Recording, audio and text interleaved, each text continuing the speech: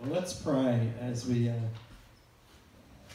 consider the year that's been and the year that is coming ahead. Heavenly Father, we give you thanks and praise that we can be here this day. We give you thanks and praise for all that you've done. And so we commit our time here to you. We pray that you'll help us be encouraged by the things that you have been doing and look in hope for what we eagerly desire you to do in the days to come. Father, we ask that we pray, acknowledge that we are part of your church, that this is your church.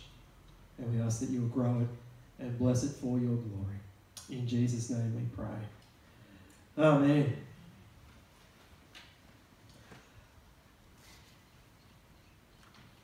Well, as I gave away in our prayer and I've been talking about, we're going to do something a bit different this morning and consider how things have been going for this past year, some of the things that we've been doing at church, some of the things that we've been trying to do to grow the kingdom of God here, and then be prayerfully considering what the future may hold. I think one of the great things about times, days like this, even though it feels like a boring process going through annual meetings and ticking boxes and getting financial reports and this and that's in order and dotting I's and crossing T's, but it actually is one of those opportunities to just stop and think back and see what has God been doing, how can we be thankful to God for what he's been doing, and what ought we to be trying to do by the power of God's Spirit in the days to come. And so we're going to consider that this morning. We're going to consider what God has been doing and look ahead in hope for what we desire God to do in the days and the years to come. We're going to start off by considering what we just saw with our you little ones disappearing out the back. We have here one of the things that's been going on in our time, one of the things we're particularly thankful for, is our kids' church as well as our youth group, where occasionally leaders don't die of food poisoning.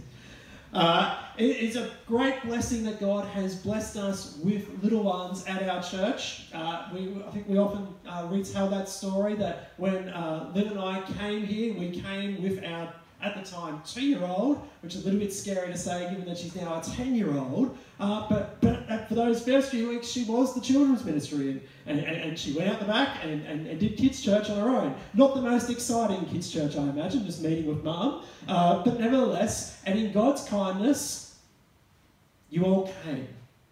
And we've seen that ministry grow and grow. It started off as a ministry with just, basically a lot of kids similar age to Naomi, and then we started seeing more kids that are around that kind of primary age, that junior school age, and then they started getting older, and we found ourselves with an opportunity to start a youth group, or to basically combine forces with the Montague Church to keep the old Glow youth group going as well, and that has been a tremendous blessing. One of the things we've seen, one of the particular encouragements that I imagine you've all had, is that we used to, at first, we kind of 4 or 5 times a year, we would have kids running church. We had those kids' church Sundays, which we still do on occasions, but actually that's now just become the normal behaviour. And we are now seeing more and more just kids involved in serving us and serving our God in church. Demonstration, we saw it this morning, didn't we? Where we had Addie up here singing, and it's been a wonderful blessing to have lots of different people involved in that. There's been some cool things going on behind the scenes. One of the other things too about our kids' church is that we started off with just everyone in, and really for the first few years it was just everyone in, and then we created a second group, and now we've actually, when they go downstairs, they actually break into 3 age groups. We have our youngest ones who are called Glow. The Glow are the preschool kids, and it's a time for them. They go downstairs, they do a bit of craft, they play. It's age-appropriate learning for kids that are, yay big. They have a lot of fun. It's a time where they just start getting that taster for learning about God. We then have our next group, the Shine group, who are our primary age kids, and that's probably the bulk of our kids going downstairs. We're using stories and videos and games and craft and prayer to teach them about God. over the past year, at times they've been following the sermon series, so they've been doing a Genesis series, although not quite hitting all the topics we've been hitting upstairs, but nevertheless they've been looking at creation and the fall and the hope of redemption that comes from that. They also have done some other things downstairs. They've been following what's called the New City Catechism to basically learn some of those basics of the faith. They've spent a great deal of time thinking about the Trinity. Maybe we should be spending more time upstairs thinking about the Trinity, but they've been learning that our God is one. He is three persons in one God, the Father, the Son, the Holy Spirit.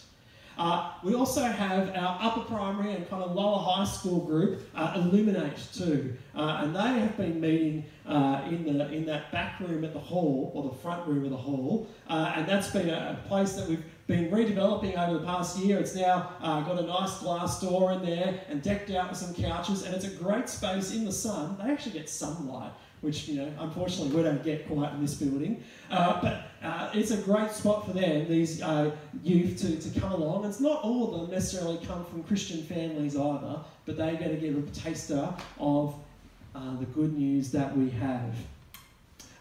We've also seen some other things going on. At the Christian school, our church helps organise for a Christian children's artist, Dan Warlow. Think Colin Buchanan, but just not quite as famous and a bit younger. He came along to perform at the Christian school earlier this year for the junior school there. And at the end of the concert, Dan finished with a clear gospel message. And we saw over 25 junior school kids respond to that message, put their hand up, come forward, and we prayed for, who wanted to say they wanted to know more about Jesus and life lived for him. And so since then, Lynn and I have been running a lunch group up at the Christian school for those kids and any other kids who are interested in coming along and investigating who Jesus is. On any given week, there might be 10 kids. On a low week, there might be 30-odd kids on a busier week coming along, giving up their lunchtime to come and have a lot of fun and hear about Jesus. And so be praying for that ministry. Now that Lynn is working at the school, I'm not turning up anymore. She's just doing that on her own, and good things are happening. Be praying for that. On Friday nights, our youth group is just, again, such an encouraging place to come along to. One of the things that I really was impressed with the group that we more or less took over is that sometimes youth groups are just entertaining kids for a couple of hours. It's just epic game, and then, oh, by the way, Jesus loves you, and then off you go home. But actually this one has been, the foundations of it has been actually spending time in God's Word, spending time discussing those big issues of faith, and helping grow disciples of Jesus, and we're seeing wonderful things go on there. One of the stories that is in my head just from Friday night, but we actually have a decent percentage of our kids who come along have no church background whatsoever. Mum and dad don't go to church, grandparents don't necessarily go to church. They are just coming from non-Christian backgrounds, whether it be other religious backgrounds or just no faith backgrounds. And one of these kids from a non-church background, on Friday night during the talk, and Sam was doing the talk and doing a great job teaching the kids about how we listen to God by looking at His Word. And one of the kids just puts his hand up in the talk. They are interactive, so it's okay to do that. And says that the only reason I come here to youth group is that I can learn more about this God that you talk about. Isn't that the whole purpose of why we run things like youth group, is so that kids have an opportunity to learn about God? And this kid, I can guarantee you, every week he calls me up with question after question after question. It is wonderful that we have ministries like that going on. A stat that I've talked about in the past is one that Graham Stanton talks about. He's the director of the Centre for Children's and Youth Ministry at Ridley College in Melbourne. Basically, Ridley College is an Anglican training college in Melbourne. He's the guy that runs the children's and youth arm of it. He did a training session that some of you were a part of several years ago, and he talked about that children who last at church as adults, statistically, the ones that keep going, that grow up in the church and stay in the church as adults, one of the things they have in common is they have 5 adults in their life who are not family members, but they know them by name and are willing to say good day, how are you going, and hear their story. I wonder if you know the names of some of the young people that have been here this morning. I wonder, when they come back in and they all fly down the aisle, if you can look at them and actually know them by name. Yeah, I expect there'll be one or two you may not know because, yeah, that's right. But what are you going to do about it? And I know you might strike up a conversation and they'll be awkward and nervous and whatever, and they might grunt, they might not know what to say, and you might go, well, I tried once, so I'll never try again. No, try again next week, and try again the week after. Build some friendships with these young people, because they need the saints in their life who have gone through the tough times, who have gone through all the struggles of growing up. And yeah, sure, the age is different now to maybe the one you grew up in, but the human heart is still the same. The human heart is always tempted to give up on the faith for the same basic reasons. And they need people in their life who can help them. So can I encourage you to try and form those friendships? And I can encourage parents in the room to encourage their young ones to be thinking that way as well. We looked at this passage earlier this year, but in Mark 10, there's that scene where people were trying to bring children to Jesus, and he was placing his hands on them. The disciples got in the way. They thought Jesus was a busy man. Keep the little ones away. The little ones aren't important. What does Jesus say? Let the children come to me and do not hinder them, for the kingdom of God belongs to such as these.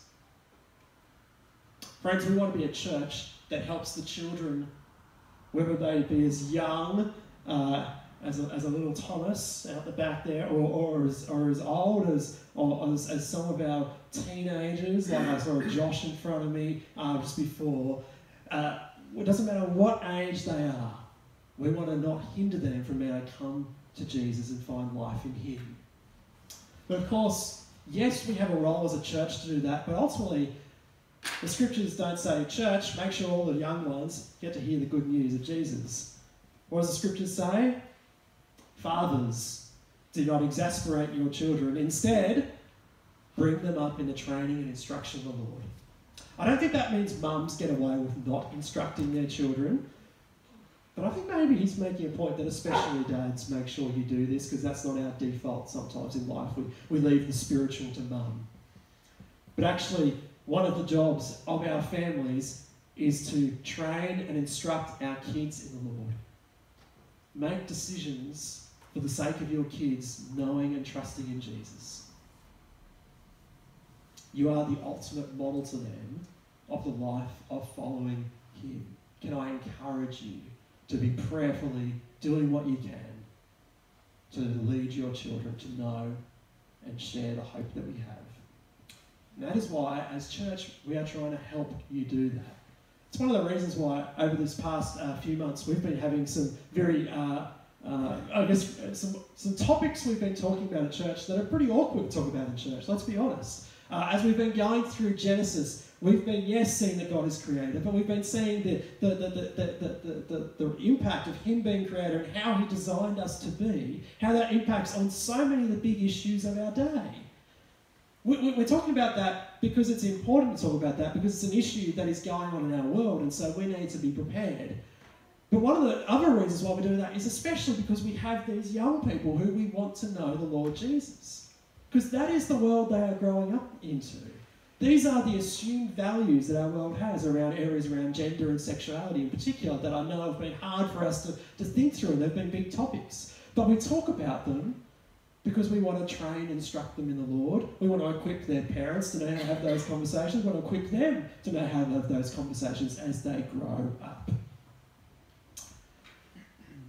Now, we don't just have children and young people. I was going to write old people, but I just wanted to write Emerson Park, which is a more neutral term, because I want to really, and Jan's looking at me awkwardly, but I really want to commend something that goes on every week that people don't know about. Didn't make it in my report, but it's making it in this. Is that every week she is up there with a group of the residents at Emerson Park and reads the Bible with them. Some of them, their eyesight has failed them, or their ability to kind of comprehend things isn't quite what it once was. And so Jan meets up with them every week and brings a passage of scripture in giant print and reads it and discusses it with them. Friends, we've been talking a lot about young people, but I want to say we want to be talking about honouring all generations, and especially those that are older. It's not just what happens at Edmonton Park. We want to honour those that are still able enough to be with us as well. There's a verse in the Bible that doesn't get quoted much anymore. I suspect many of you grew up knowing this verse because I watch what you do. Whereas my generation is not familiar with it, and we are quite rude. But there's a verse in Leviticus 19. Stand up in the presence of the aged, show respect for the elderly, and revere your God. I am the Lord. It's actually meant to be assumed behaviour for the people of God to honour those that have gone before us, and to show respect for those who have gone before us, and to care for those who have gone before us, and to listen to those who have gone before us. And it's actually part of our worship of God that we do that. And so that's the reason why I wanted to particularly highlight what's going on at Edmonton Park. And I want to remind us that yes, of course we are investing so much in the next generation. There's just obvious reasons why we need to do that, because the church dies if you don't do that. We know that. But that doesn't mean we neglect and reject those who have gone before. And so I really wanted to just highlight, because I know not many of you know that goes on, but it is really, really cool that it's going on. We have our mission partnerships with CMS and Tear Fund. Of course, we think of the Great Commission when Jesus, the ascended and risen, so not ascended yet, about to ascend, but the risen Lord Jesus, his final words to his disciples, all authority in heaven and earth has been given to me, therefore go. Go and make disciples of all nations, baptizing them in the name of the Father, the Son, and the Holy Spirit, and teaching them to obey everything I've commanded you. And surely I am with you always to the very end of the age. We quite intentionally partner with these two wonderful organisations, CMS and Tear, or Tear Fund Australia as they're now known, in the work they are doing in fulfilling the Great Commission. Earlier this year, I think it was in March, we had the CEO of Tear Fund with us, Matthew Moore, and a few of you came along that night, as well as his offsider, Ben Alsop, and it was a really encouraging night hearing the work that Tear are doing in providing this sort of practical expression of the love of Christ in those hard places in the world where there is injustice in so many ways, and they are trying to bring justice and bring God's love and God's peace into these places, and through their actions bring in the kingdom of God. It was encouraging, and we're continuing to partner with them. And then, of course, it's not last month anymore, but in June, we had Morris and Amanda Jacobson with us for that week, and I hope you were encouraged by that time and blessed by that time. I know my family in particular really was blessed by that time we had to spend with them and hear their story about how they are trying to equip the local church in Cambodia and those young people who are going along to study at the Elam Bible College in rural Cambodia, so that they are equipped to go back to their rural towns and villages and bring the good news of Jesus. And so we've been partnering with them, we prayerfully support them, but we also are giving towards those organisations, and I'm really encouraged that that is going on as well. We have our home groups as well. Really, the home groups is also this verse. It's part of us going and baptising in the name of the Father, the Son, and the Holy Spirit, and teaching people to obey everything I've commanded. Home groups are a vital part of our church life. We are meant to live the life of following Jesus in community with one another. It's great that we're here on a Sunday, but most of us need more encouragement than that. It doesn't have to be in a formal structure like a home group. You can have maybe a friend that you meet up with a coffee and pray with, whatever it might be. But we want to be in this deeper community with one another, so we can continue to encourage each other to obey and follow the Lord Jesus and to live out the Great Commission in trying to make disciples. I'm really encouraged that we have our home groups. One of the things that I really enjoyed during the week, one of my kind of funny highlights of my week, was I was working upstairs here on a Thursday morning. I was trying to get some things done before my next meeting with someone. And downstairs was the Thursday morning men's group, the 65 Not Out men. And all I could hear was this just it's like this sort of hearty man laugh going on every couple of minutes. They were just enjoying each other's company. I'm sure they were doing something slightly more serious than just laughing together, but there's something really special about hearing a bunch of men just enjoying being in community with one another, especially when there didn't need to be any alcohol or anything like that to cause them to enjoy that fellowship. It is a great encouragement. I love seeing our ladies group as well. I often see meeting together after church and having little discussions and things like that. It is wonderful. Can I encourage, if you're not part of one of these groups, talk to me later, and it'd be great for you to join one. We also have our music ministry, and we've talked a bit about that before, but we are meant to sing and make a joyful noise to the Lord.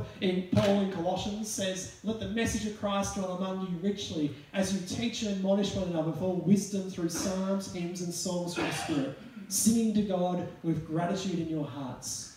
It is, even though culturally it's unusual for us to sing anymore, we're not a singing culture, and sometimes we go, "Oh, do we have to sing?" Well, actually, it's what God He commands us to do, because He is worthy of all glory and honour and praise, and He has gifted us with voices. Some of us have better singing voices than others. I know some of you noticed that I almost had to sing last week at church. I sang a verse last week, a week before, and I think I sung it from about this distance, so you didn't have to listen to too much. But when I'm out there, I try and belt it out, and I hope we all belt it out, because our voices blend together and make this joyful noise. Some people sound better, some people sound worse. It doesn't really matter.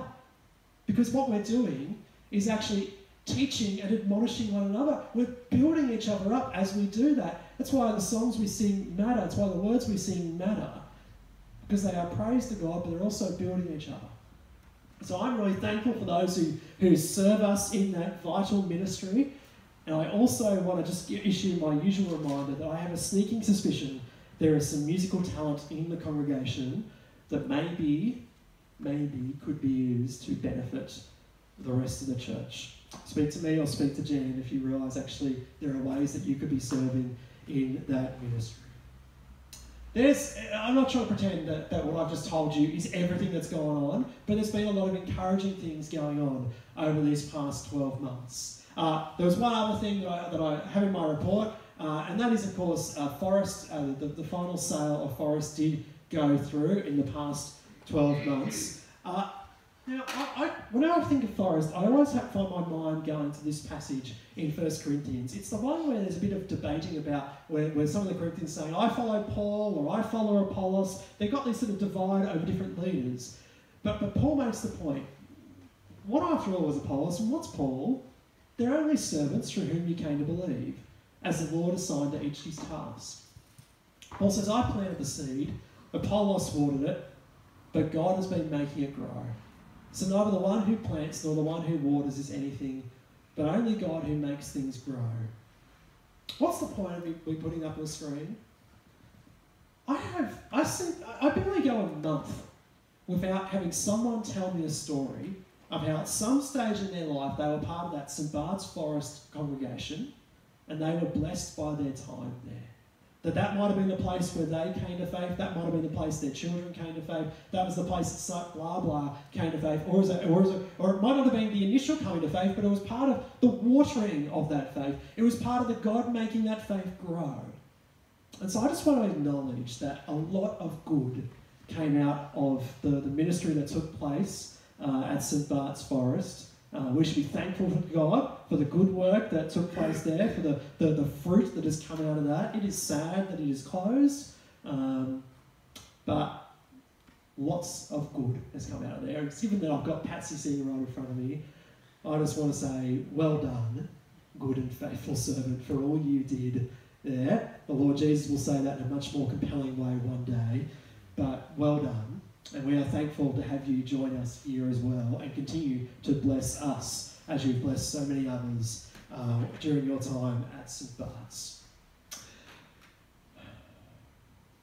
What about what's going on ahead? What are we hoping to have happen in the days and weeks and months ahead? I'm always a little bit nervous about making bold vision statements about what we're going to do. We kind of saw that in 2020, didn't we? Every church, just about. Do you remember what they did in 2020? They had their 2020 vision. Because it was this great pun, wasn't it? Everyone got excited. We've got perfect vision of what's going ahead. These are the things that we're going to achieve. And then,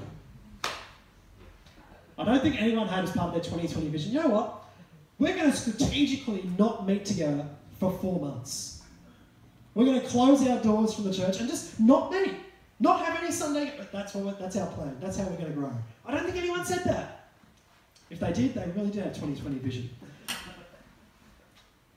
And so what our psalm at the start said is that the Lord foils the plans of the nations. He thwarts the purposes of the peoples. But the plans of the Lord stand firm forever. The purposes of his heart through all generations.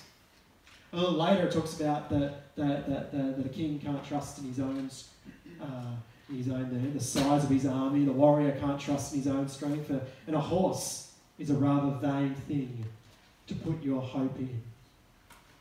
And I want to suggest that whilst we're going to talk a bit now about our hopes ahead, we're going to talk a bit about things that sound a bit like horses, so to speak, as we talk about how to basically increase the size of our building. They're futile if they aren't God's plans. And so, look, we pray and we seek God to be at work, but we cannot trust in our own strength. We cannot trust in our own abilities and our own processes. We ultimately need to be crying out to the Lord to see his purposes endure throughout all generations. But what are we trying to do? What are some things we're trying to do? And the most obvious one is something we talked about a few months ago. We have this healthy problem starting to develop. We need more seats. We need more space. This is a photo. I'm not really one to take photos, but this is a photo I took one day earlier this year because the place was full and there were people out the back as well. And we are having that happen more and more often. We've actually had some weeks in winter, which never happens, but we've had some weeks in winter where we've been pretty much at capacity. This morning we're kind of almost there, aren't we? Once the kids come back in, the room feels relatively full. And so we've got to be considering, well, how are we going to be a place that actually can bring more people along? Because it's tempting when things are going relatively well. It's tempting when you look around and go, well, you know what? The building is relatively full. We can look at that and think, well, the job's pretty much done, isn't it? If the building's full, then what else is there left to do? We can sit back, we can relax, we can be content with the good things that have taken place. But there's a problem with that sort of thinking, isn't there? I sometimes like to bring up numbers, and I've brought up these numbers before, but the most optimistic estimate, and I think it's far too optimistic, the most optimistic estimate is that on any given Sunday across Circular Head, there might be 500 of the saints gathered in a place like this. I actually suspect it's more likely that if you did a month of Sundays and said anyone who turned up at least once on those 4 Sundays, and you totaled them all up, you get to a number close to 500 across all the different churches across Circular Head.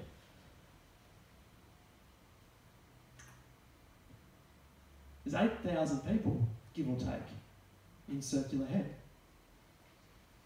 That means that with our current capacity, because in this room, as things currently are, 80, 90 is about all we're fitting in this particular room. We can fit a few more at the back as things currently are. That's a very small number of the wider district that can actually fit with us. And we can say, well, we can start a second congregation, it's still a very small number. In fact, even if we increase our capacity to something like 150 people, which maybe we could do, there's still a whole heap of people out there. And it's not like we live in a regional centre like a Burnie or a Launceston. It's not like we live in the city, one of the cities like a Melbourne or a Sydney, where you can say, well, people have all sorts of opportunities to hear the good news.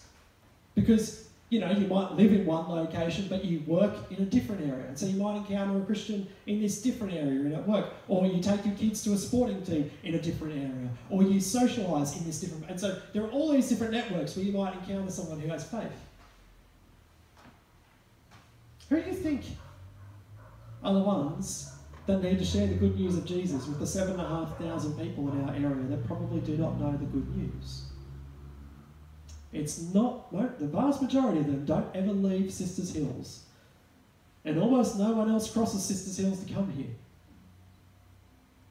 It's our job. And so our hearts have got to be that we love the Lord, that we want to see God receiving the praise and the glory and the honour that he alone deserves, And one of the primary ways he receives that is when more people come to put their faith in his Son who died for them so they may have life and have it to the full, that they may share the hope that we have.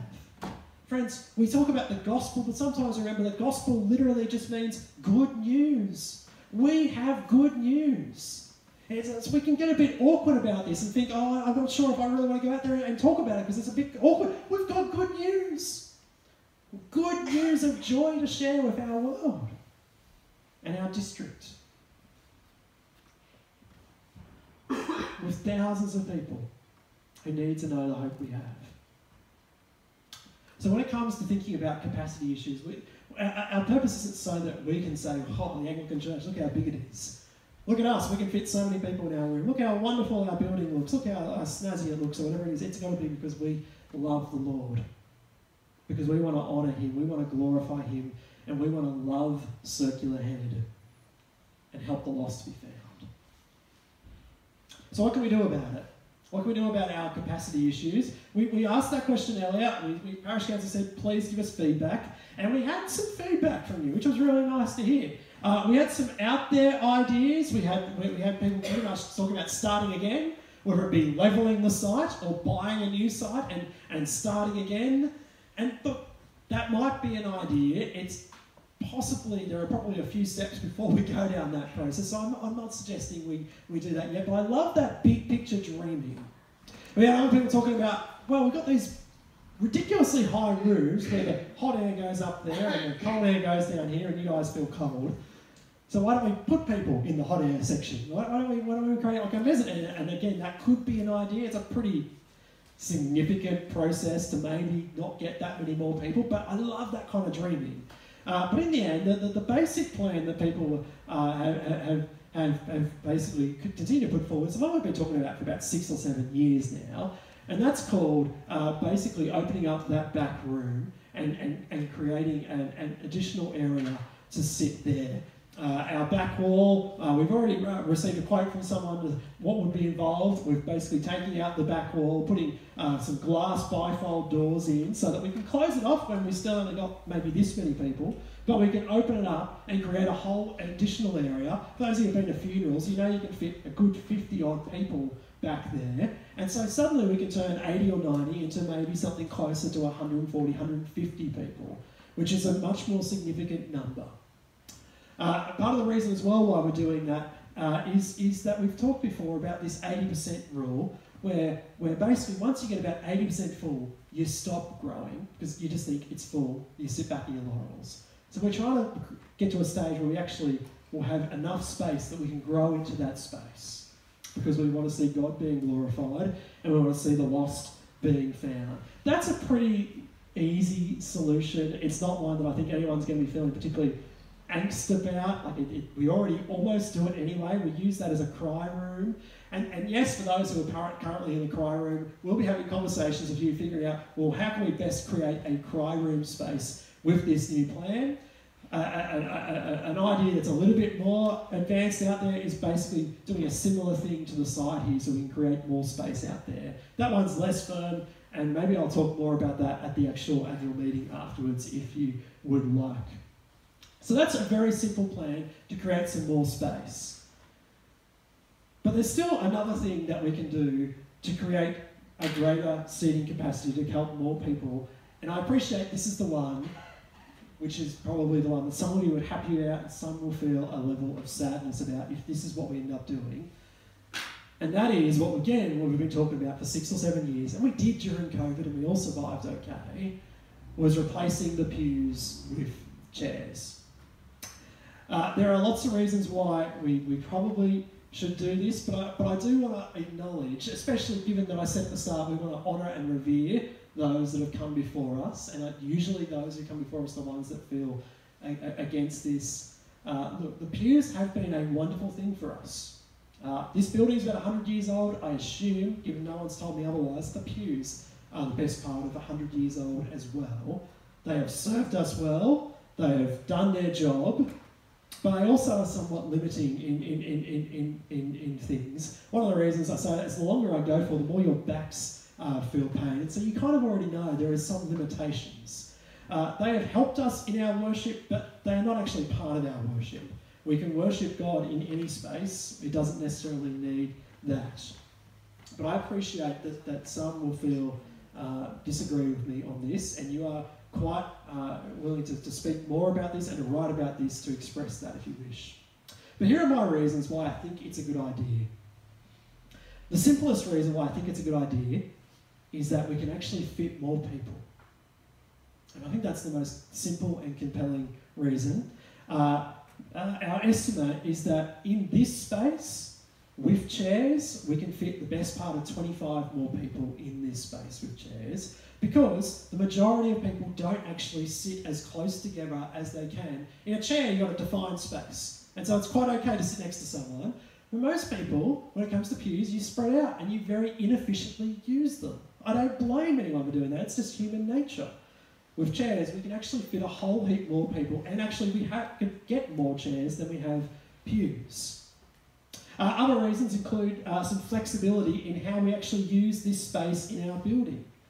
Pews are relatively unmovable. I'm often the one that has to move them on occasions when they've needed moving. It is not an enjoyable task. Whereas chairs that are stackable create opportunities for us in how we reimagine how to use the space, both on a Sunday and also during the week.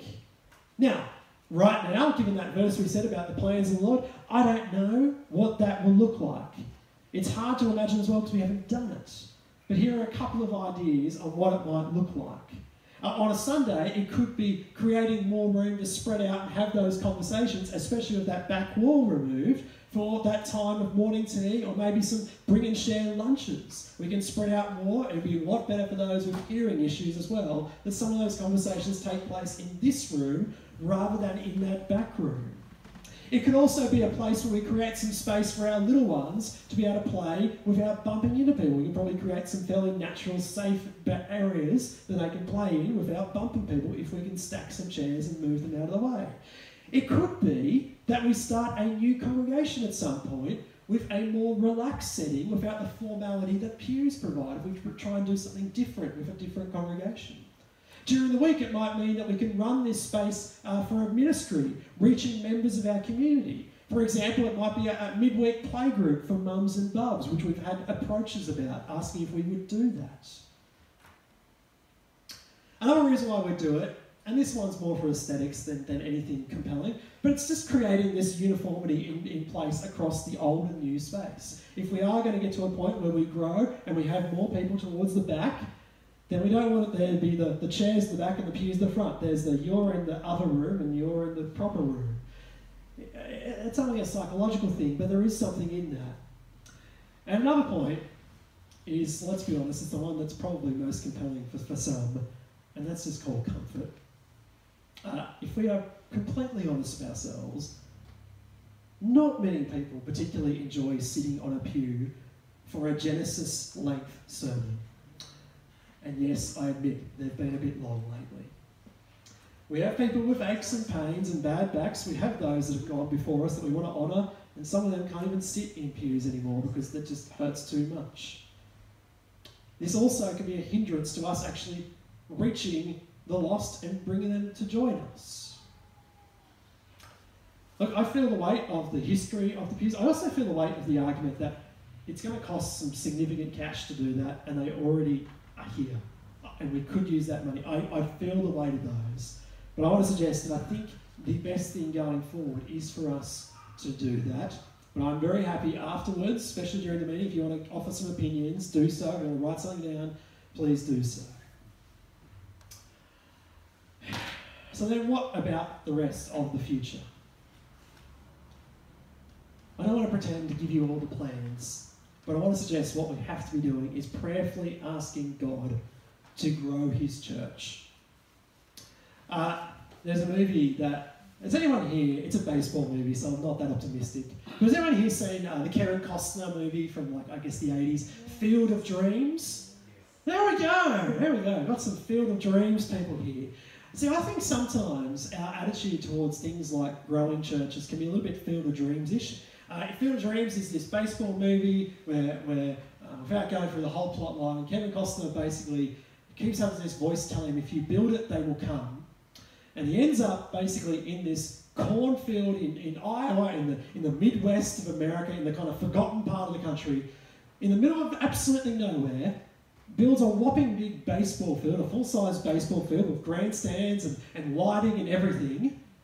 And suddenly, out of the cornfields, these players turn up, not just retired players, dead players turn up. And suddenly, the final shot is you see this traffic jam appear as people come to watch the game. It's kind of like an AgFest traffic jam, where it's just like kilometres in every direction, headlights everywhere, middle of nowhere, and all he had to do was build it. Didn't go out spruiking it, didn't go out, didn't have a great social media presence or anything like that. He just built a baseball field, and suddenly baseball happened with gazillions of people turning up. And sometimes our mindset can be, well, if we get chairs, people are going to come and sit in them. If we knock down that wall, we're suddenly going to have 50 people in that back room. If we knock down this, we might get even more people in that area, or maybe create a grow room in that area, whatever. We're going to do all these things, and as long as we just do it, if we build it, they will come. I think that is the church equivalent of trusting in the size of your army, in the strength of your warriors, and in your horses, rather than trusting in God. Our church won't grow just because we build things. Our church will only grow if we are prayerfully asking our God to grow his church. We heard Bishop Richard, when he was here, we heard when Stephen Carr was here before that next year the Anglican Church nationwide is trying to really encourage evangelism, this Hope 25 campaign. So we want to be praying that we will be out there sharing the good news of Jesus. It's not as if we want to wait till 2025. We want to be doing that every day, but especially we want to be praying that we'll be making most of opportunities. And we're going to be coming up with some ideas of how we can reach the lost.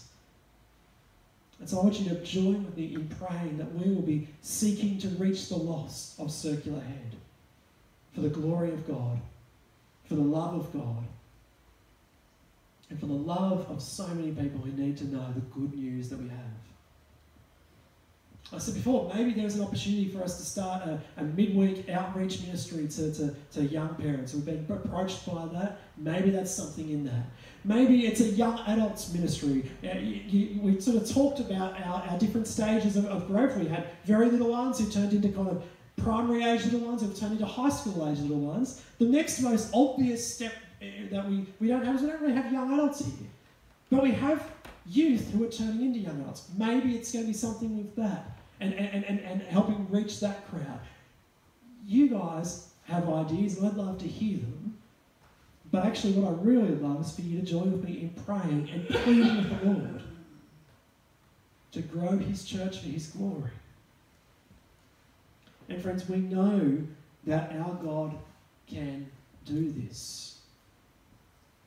Every time I get to talk about things, I think back to my very first occasion standing at the front of this room. Not many of you were probably there, but a few of you were there, I remember, when I had the bishop here in I think it's inducting, that's what you do to me, inducting me in my job to be the minister of the Anglican Church here in Circular Head. And my first words for you, when we were a relatively small group of people, was please join with me in praying to our God. Please join with me in praying from Ephesians chapter 3 that we had read at the start. It's this wonderful prayer about knowing how wide and long and deep is the love of God, about having Christ dwell in our hearts. And Paul finishes this prayer by acknowledging the one he prays to. He says, now to him who is able to do immeasurably more than all we ask or imagine, according to his power at work within us, to him be the glory in the church and in Christ Jesus throughout all generations, forever and ever. Amen. Friends, that was why I encourage people to pray. That's what we committed to praying. And we saw a relatively small group of faithful people grow and grow and grow. To the point that we're having conversations about knocking down walls and increasing seating capacity. God has done immeasurably more than all we can ask or imagine. But now we want him to do it again. And so part of my hesitancy about laying out a clear, this is our vision, this is exactly what we're going to do, is because I don't want to make plans that go against God's plans, like we talked about from Psalm 33. But part of it is called, how can I possibly know what God might end up doing? He's probably laughing at the thought of knocking down a wall and just getting an extra 25 seats in here. But we want to pray, expecting that God can work. Anglicans tend to be a little bit hesitant in our prayers, a lot of safe prayers. But the Bible isn't about hesitant and safe prayers. It's praying to the one who spoke and the world came into being. The one who created everyone and everything. The one who can do immeasurably more than all we ask or imagine. And friends, we want him to do that so that he receives the praise and the glory throughout all generations, forever and ever. Amen.